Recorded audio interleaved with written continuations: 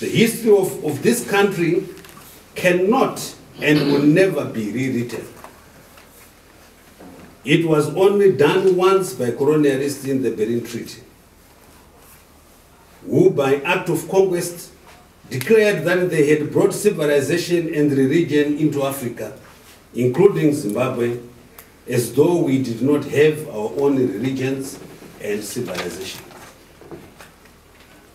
The African proverb which says, "Hakuna zuva rinobuda rimwe risati ranyura," holds true.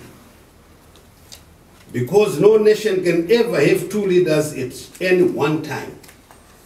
Therefore, the ZDF will never accept an unconstitutional change of government, and we stand firm and unequivocal by the President of the Republic of Zimbabwe and Commander-in-Chief of the Zimbabwe Defense Forces, His Excellency Commodore Jim Mugabe, who was duly and democratically elected by the people of Zimbabwe in 2013.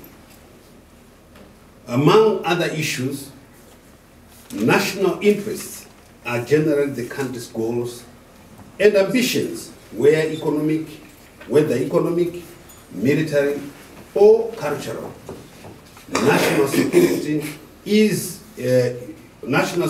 in its broad sense is a combination of both the traditional physical security of the nation state and within it human security. It is the requirement to maintain the survival of both these two through the use of diplomatic, economic, military, information, and other facets of power projection.